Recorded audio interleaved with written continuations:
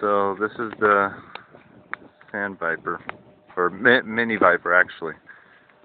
It's the medium chassis between the Sand Spider, and I put that's the air horn.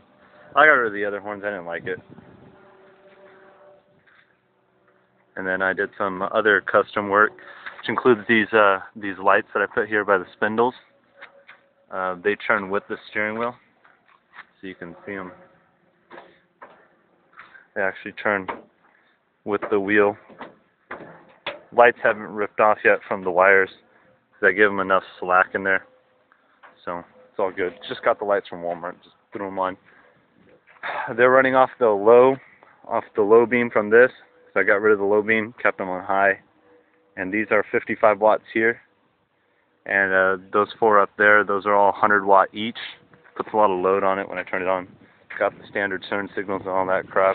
Don't need it. And then I put this turbo badging. It says turbo electronic fuel injection. Got that from a LeBaron had sitting around.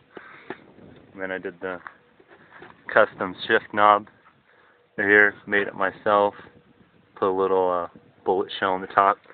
I gave it the ridges so you can, it's like a pistol grip, but it's a tall one, so it's like shifting a big rig. Gave it a Crown Royal bag boot. And then I put the key in the middle. Put a bullet on this one too. It's an 8mm bullet. That's an 8mm shell in there too. Probably gonna put the key over by the horn, that green one, and I'm gonna put a push start here. So you just push it and go. Got all the standard gauges. I put an hour meter in there. Right now it's got like 125 hours. You can track the oil, so you know when to do the oil change.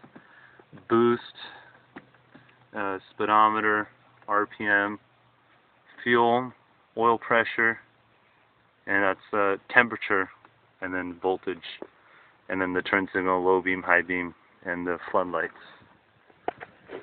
We also did some custom work on the intake pipe. We popped it out in front of the radiator between the passenger and driver. You hear that thing sucking between it, you kind of go deaf with that. Got it all turboed by Unleashed Motorsports out of Cottonwood, Arizona. I got upgraded tires. I got Bighorn Maxxis Bighorns front and rear, 25s in the front, 26s in the back, 26